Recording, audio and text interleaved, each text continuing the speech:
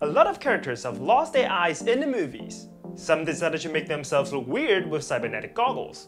Others decided to make themselves look cool with an eye patch. But one decided to make himself as handsome as ever by replacing his lost eye with a new one. And he is the almighty God of Thunder. Now to recall your memory, Thor actually lost his eye in Thor Ragnarok when fighting Hela, but got a new one back in Infinity War when Rocket gave it to him. It might be Falker's eye that Groot stole in Guardians of the Galaxy 2, I don't know. But anyway, today we're going to talk about whether Thor can possibly see with his new prosthetic eye, or is it simply just there with no actual purposes other than look good. So the prosthetic eye the blind uses nowadays really serves no actual purposes other than look good. They can't actually see. But before you think there's no way Thor can possibly see with his new eye as well, I want you to hear about this new technology that was invented just a few months ago.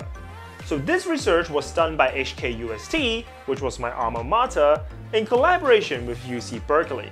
And what they did was they developed the world's first 3D artificial eye that can not only help the blind see, but may even see better than the human eye. This artificial eye, known as the ECI, replicates the structure of the natural eye and has a 3D artificial retina that works like human retina. While its nanowire-like sensors convert light into electrochemical signals just like the photoreceptors in our eyes, its liquid metal wires serve as nerves and send these signals to our brain, or in this case, the computer.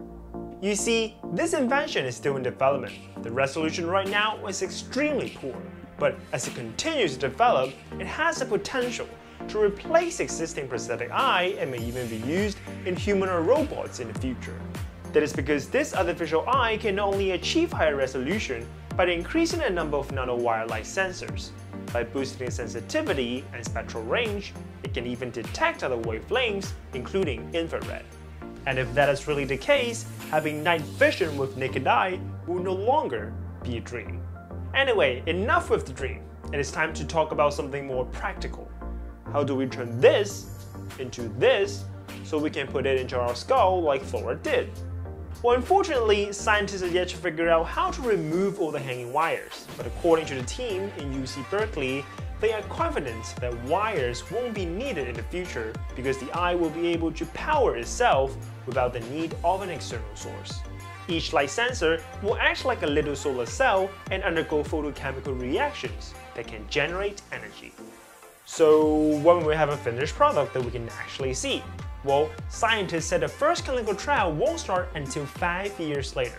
But I guess in the distant galaxy with advanced technology, having an artificial eyeball that Thor can use is definitely possible based on our real-life science.